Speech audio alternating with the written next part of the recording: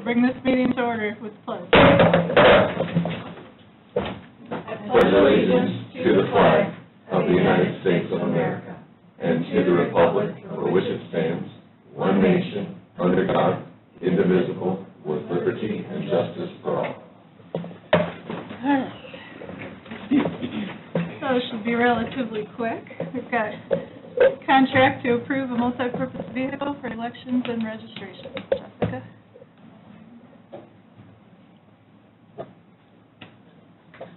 Good morning.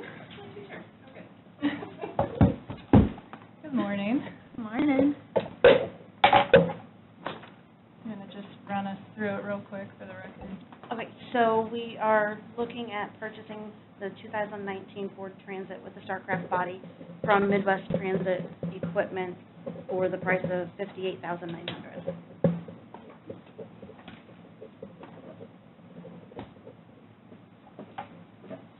Jessica, did you say 2014? 19. 19.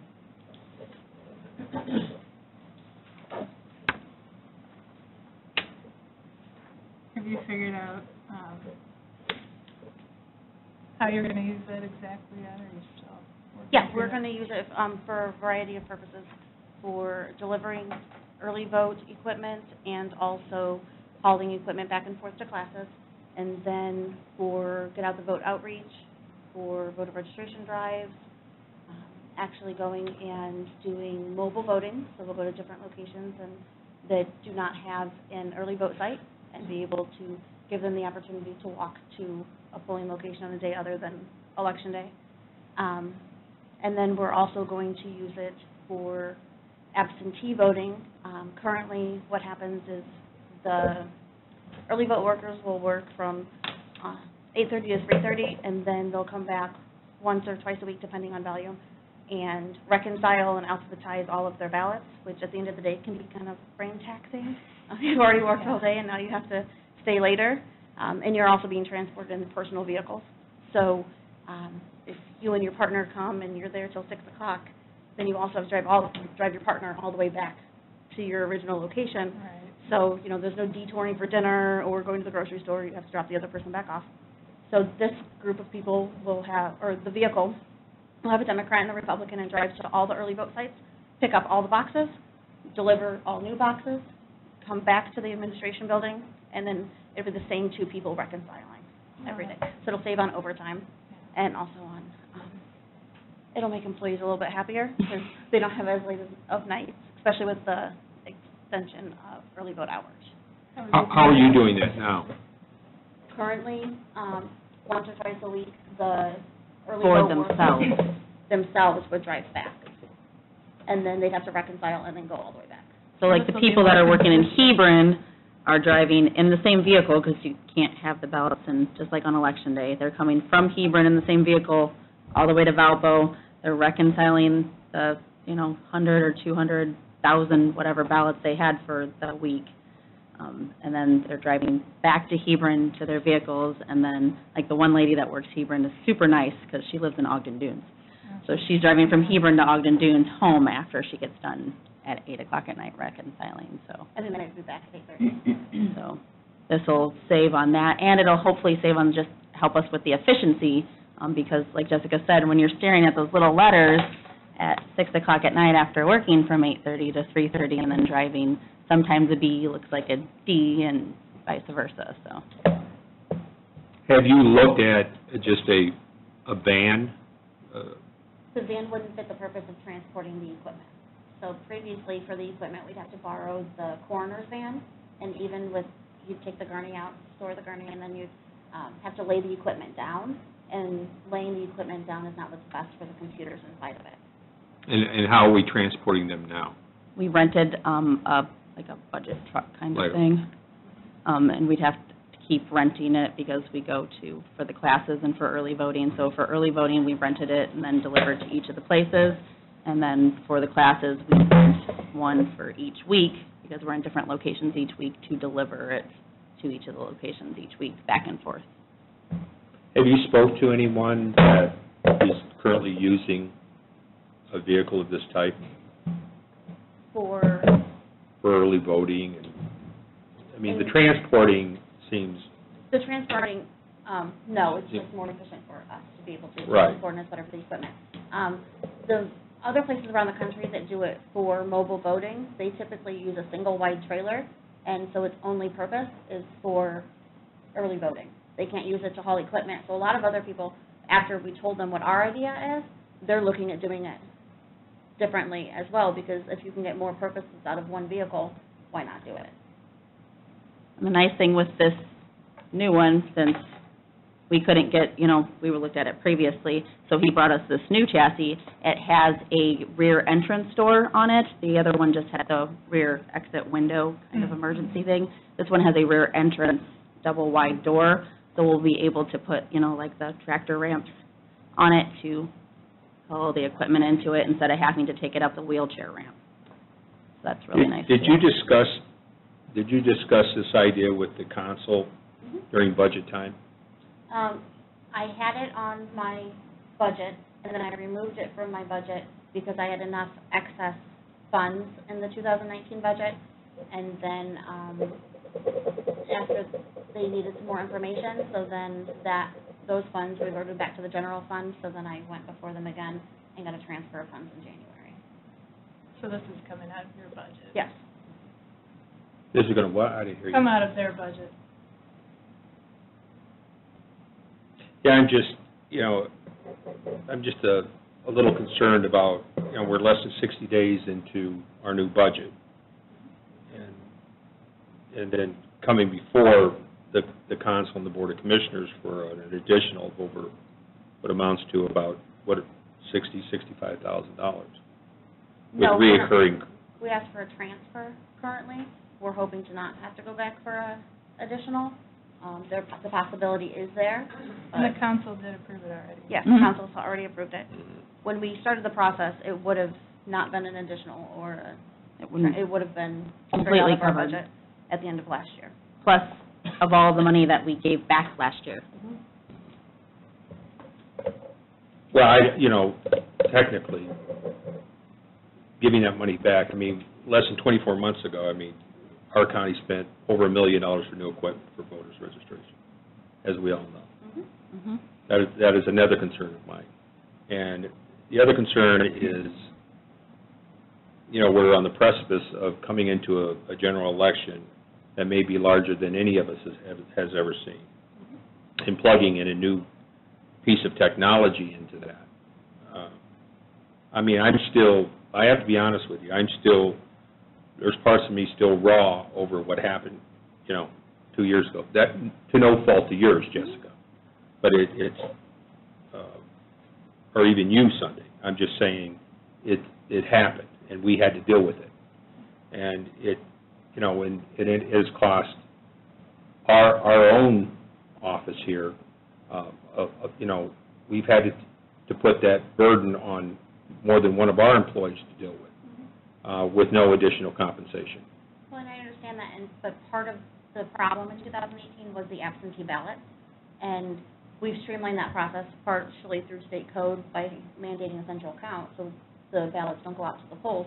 But another step with the absentees is we still get them. They still have to be alphabetized by precinct and stored in a very specific way. In order to do this way, we would have 2 people's hands on them instead of having 10 people's hands on them.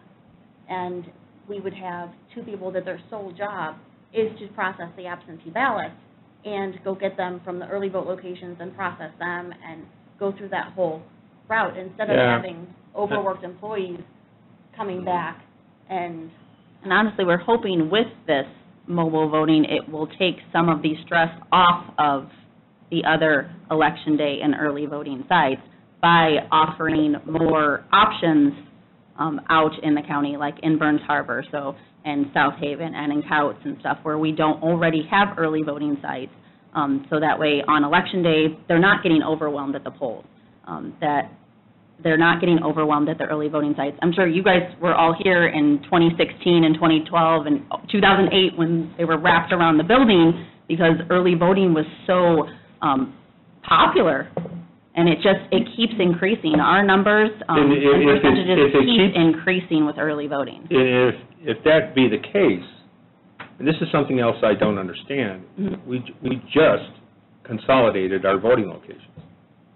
So if we're consolidating our voting locations, why are we investing this much money into a mobile site to address sites that don't, for whatever reason, that you believe don't have the same opportunity or access to vote as other sites? Well, then you're staffing someplace for 30 days.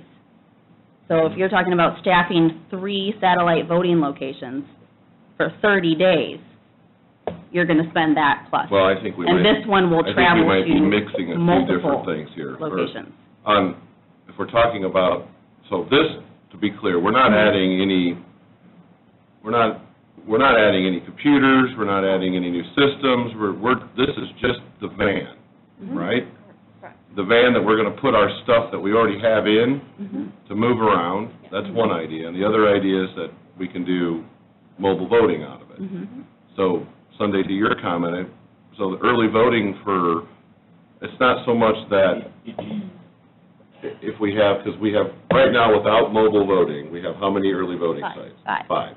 So is the idea that if one of those sites happens to be overflowing with people, that we can position this somewhere close by to try to alleviate some of that pressure off of that site during early voting? Not off of that No, side, not but that side. pulling people off of, like, the people So from going- Burns Harbor, instead of driving from Burns Harbor to Chesterton, can vote in Burns Harbor, or the people from Couts, instead of driving to Hebron to have to early vote, can So vote there at might be Couts. fewer on election day. Mhm. Well, and then, Or on Election Day. I think part of what Commissioner Biggs is talking about is that we just recently consolidated a couple locations for Election Day. With Mhm. that being, 2 of them were, one is a mobile home park. They're losing their community building. It's being demolished. There's nothing we can do. If they can't vote in their community building, they have to go somewhere else and vote. However, some of those people may be mobility challenged. So we've just taken away their ability to go to their polling location on Election Day. We would like to give that back as one of our mobile voting sites and go there for a couple hours, 3 to 4 hours on like a Wednesday or Thursday evening. That way those people still have the ability to walk to their polling location. It's no fault of their own that their community building's being demolished. Another apartment complex, through state code, you now have to sign that the equipment was delivered. They absolutely, with their management contract, refuse to sign that paper.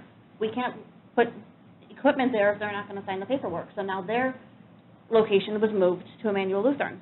So we would like to go there a couple hours during the week and give them the ability to walk to their polling location as they've always done, without their management having to sign any paperwork. So we would be giving back to them what, through no fault of their own, had to be taken away.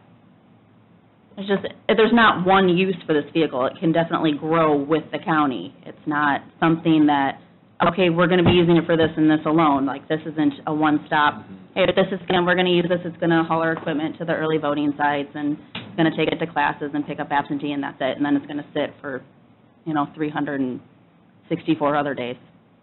To me, it's a piece of the puzzle to avoiding some of the problems we've had in the past, and I think it's really going to increase efficiency. And I'm hoping it'll increase voter turnout because we And that, too, do that's have, importantly. it's actually kind of sad. Yeah. Yeah. Well- Anything we can do to increase voter turnout is positive. I agree with you. But I think that the solutions that we have to increase voter turnout already exist, but people have to be willing to utilize those opportunities, and they're not doing that. To me, this, I think you make a very strong case, but to me, it just seems like this is a technical solution in search of a problem. I just don't.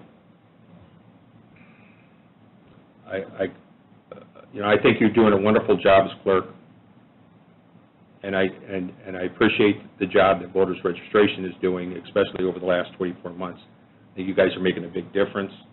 But we're, like I touched on earlier, I think that we're on the precipice of one of the largest general elections that this county has seen in a long time. And I am not comfortable at this point in plugging in another, form of technology into it. Let's just, let's take what we've been given, what we've invested, over $1 million in technology and use it the best we can with what we have right now. I'm sorry. I don't agree. I'm going to go ahead and make a motion, just what's out there. I motion to approve the purchase of the election van for $58,900. I think anything we can do to move forward and increase voter participation and efficiency and avoid the problems we've had in the past, we should try to do. And there are other uses for this van that you pointed out that make a lot of sense to me. I appreciate everybody's opinion. This is just mine.